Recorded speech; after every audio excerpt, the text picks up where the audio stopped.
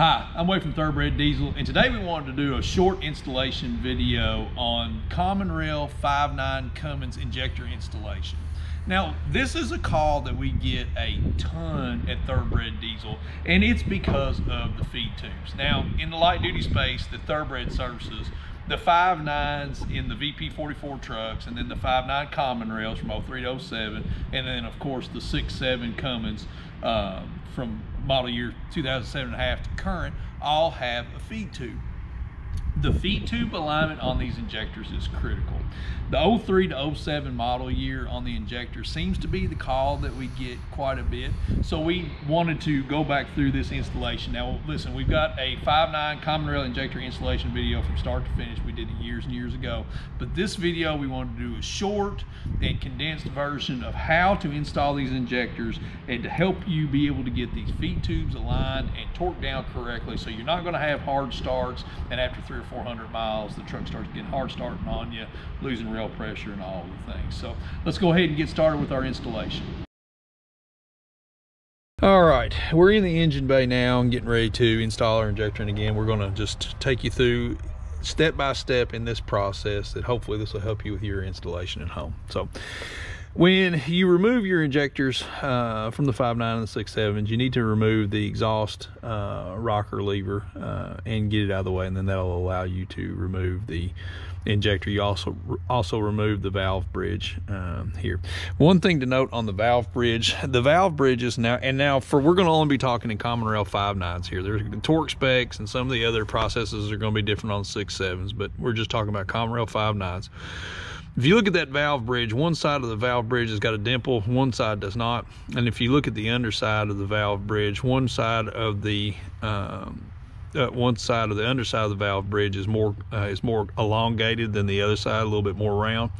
If you're going to reuse your valve bridges, which you totally can, you want to make sure that you note the orientation between the two valve stems, which way it goes.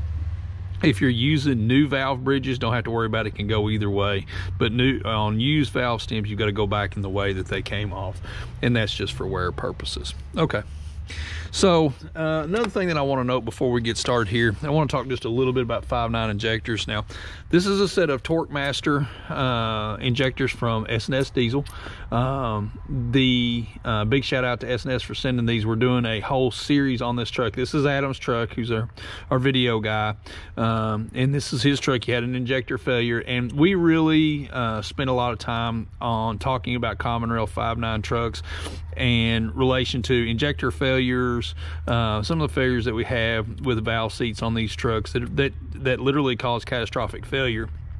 But we're working with S&S on this project here, so this is a set of their Torque Master injectors. But I wanted to make mention of this, and there's a lot of different opinions out here. Now, these feed tubes, there are feed tubes that are specific for the common rail 5.9 trucks, and you will see some technicians and even Cummins themselves say that the 6.7 feed tubes can be used with the 5.9 injectors. We don't like that. This is the Bosch stock OE feed tube. We like and we suggest here at Thoroughbred for you to use the 5.9 style feed tube. We find for the 5.9 injectors it seals better, and it's just we have less comebacks on technicians and you end users that use the 5.9 feed tube. So if you're watching this and you've got the 6.7 feed tubes, I would tell you that yes, they will work, but you want to make sure that you go through all your torque specs correctly, because it's even more important if you use a 6.7 tube. If you haven't purchased tubes yet, I suggest that you use the 5.9 tubes. And we also suggest that you always use new feed tubes. Always use the new feed tubes. Okay. So all of that being said, the first thing that you do inside of this, if you look at the injector, there is the feed hole side of this injector. This is where the feed tube engages the injector body itself. Don't have that on the back side of it. There's a hole here. This is return fuel flow that you'll have on that portion of the injector. And that's why, and we'll get into this, that's why sealing surface of the injector bore is so critical, and that the copper washer is on the injector when you install it, because this seals the combustion chamber from blowing up around the injector body. If it blows up around the injector body, it's going to interfere with your return fuel. It's going to give you drivability issues. So, all right, on this, you know, most of your injectors are going to have different cup placements on them that are just protective on this. So we install our injector first. And another thing that I want to say here, when you're getting ready to install the injector, we just use clean motor oil to lubricate this, lubricate the O-ring that's on the injector body. The orientation of the 5.9 common rail injectors, you'll see one side of this hold down is rounded, one side of it is square. The rounded portion coincides with the portion of the injector where the feed hole is. So when you're installing it, you know, if you're looking at the rounded portion, it should be lined up with the feed hole portion of it. And the feed hole portion of the injector is pointing towards the driver's side of the truck for acceptance of your feed tube. So when you go to install the injector, you want to make sure that your copper compression washer is there, and you also want to make sure that your injector bore is super clean. We have an injector bore brush set that we have from Alliant Power here. We've got these on the website. Works really good on getting that bore super good and clean and ready to accept the injector. So we put the injector in, get past your intake valve bridge. Okay, rounded portion is pointing towards the feed tube. Again, that's your feed tube portion here. We check to make sure our copper compression washer is on the bottom. We get it started in the bore here. All right, and some of your injector manufacturers are going to have this plastic cap that comes on top of the solenoid.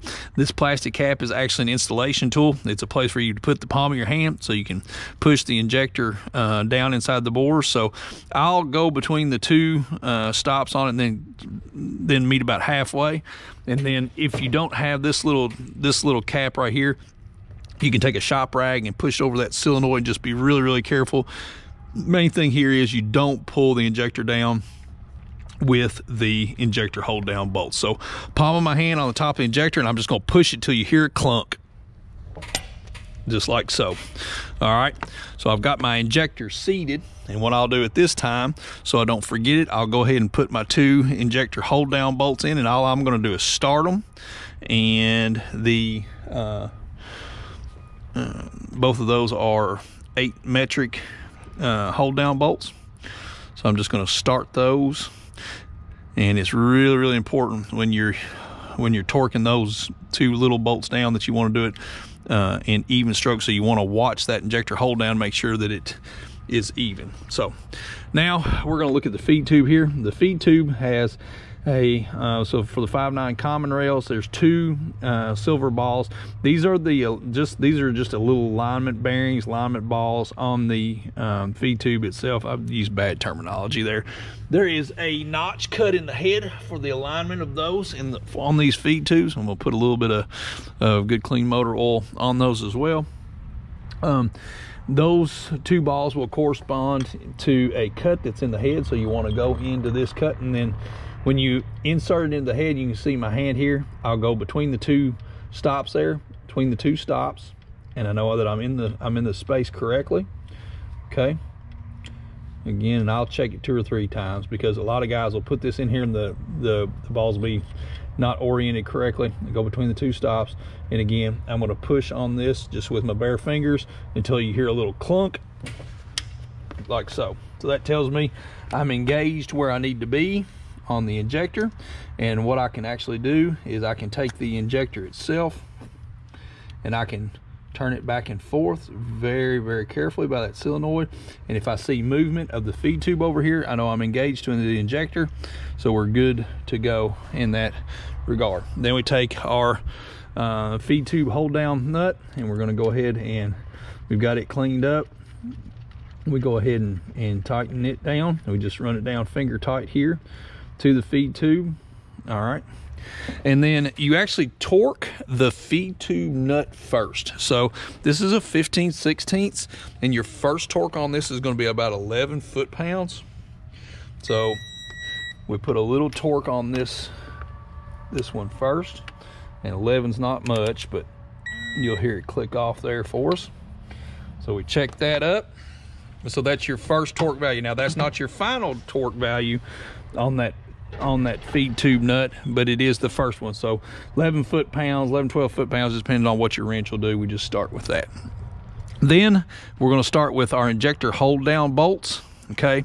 And we're going to take these all the way to their final torque of 89 inch-pounds. However, we're going to do this systematically. We're going to take, Cummins manual will tell you that you want to do these in about 90-degree turns, and you want to do it evenly as you're taking the injector itself down until you get to your final torque on this, which is again 89 inch-pounds. So that's what we'll do, and we're just watching the injector hold down, that it's going down even.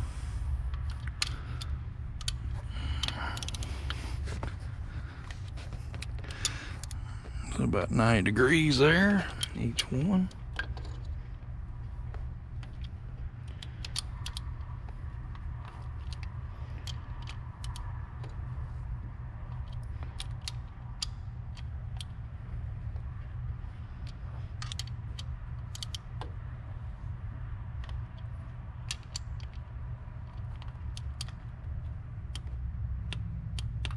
Okay, that one's 89.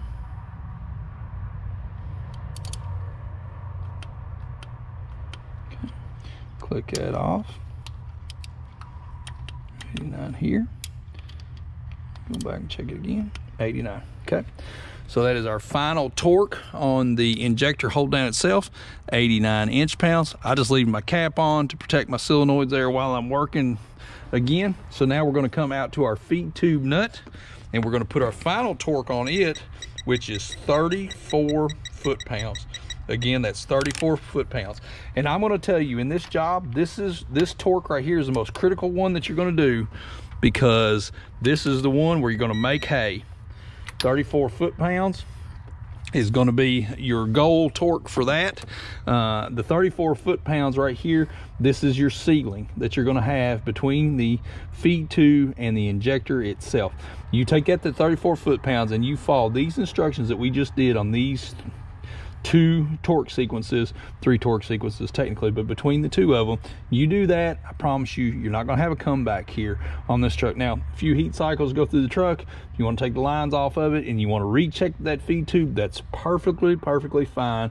But the trucks that we've done, you're not going to have a comeback. 89 inch-pounds on the injector hold down, two torques on the feed tube, first one at 11 foot-pounds, and then finish off at your 34 foot-pounds on your feed tube. And that is going to be, again, where you're going to make hay, and the truck's not going to come back on you for a hard start or no start or anything like that. So, all right, and the next thing that we're going to do, what I like to do is I like to go ahead and do my valve bridge. And again, we talked about our valve bridge there on orientation. My orientation was the little dot was out on this, okay? And then before I put my exhaust rocker arm, I'll take my push rod and I'll just feel it for it to make sure it's engaged in the tappet. And what am I feeling for? I'm feeling for a little bit of a hydraulic feel. That is the best way I can describe it. It's very soft and engaged into that tappet. It's hollow, and there's going to be oil between the two, so it's kind of oil locked or hydraulically locked there. So that's good. We've got everything we need there. Your rocker arm, you know, just go ahead and set your rocker arm down. You want to make sure that the back side of your rocker actually falls into the ball portion of the push rod, and then you want to make sure that your valve bridge is on both of the valve stems, and then that the end of the rocker is touching that. And now we will torque our rocker down to 27 foot-pounds is our torque here on the rocker. And you know, we talk quite a bit if you're doing this job, and we're going to do this in another installation video. The common rail 5.9s have got those little chintzy pieces of plastic on the end of the rocker. I like to convert this over to the old style rocker arms. Hamilton Cam's got a really nice kit for that, so we're going to do that install on this truck at a later date, but not today. So we're going to torque this exhaust rocker down to 27 foot-pounds, and of course after we get the job done, we'll go through, check overhead on the valves. We'll do that in another video as well. So there's our 27 foot-pounds. We got that clicked off. So now we will remove our cap solenoid. And when I do my wires, I make sure that my wires kind of stay in the position that they go on the injector. Polarity really doesn't matter on these, but they're formed to only really go one way. If they go another way, you're gonna have a weird pull on them. So you'll know what's the right way to put them on the injectors. But as far as polarity goes, if you cross it, doesn't matter. It's gonna work either way. So, all right, and then I hand tighten these down, and you want to make sure that the tail of the wires are away from each other. The torque spec on this is 13 inch-pounds, so it's a foot-pound and, you know, a sneeze. So when you do this, our torque wrench will do it, but I don't trust it. I just take a little T-handle plier and I just put 2 fingers worth of tightening on it, is all I do. And this is important, not because you'll break the studs off, because you'll break the studs off. But it's also important because if you stretch these solenoid posts, you'll lose continuity to the injector solenoid itself. You'll have drivability issues. The injector won't be warrantable if it goes in for that condition. Several different things there. So you're looking to make sure that those tails aren't touching each other, that everything's good and straight there, no contact with the wires and the rocker arms. And guys, that's really it. At this point, we'll put all of our lines on the injector feed tubes. We'll go through those. The lines are going to be torqued down to 22 foot-pounds, and we definitely suggest that you put new lines on the truck when you do the installation, because you'll notice when these come off, they're corroded, and that's what makes the feed tubes turn in the bore. Sometimes if the feed tubes turn in the bore, it's not the end of the world, but man, it makes it really, really hard on getting them out. So if you do this job, use new lines when you do it, and I promise you'll thank me later for it. So that is correct installation method for a 5.9 common rail injectors with the torques and how to do it. You do it this way, you do it by the book, the truck's not going to come back on you.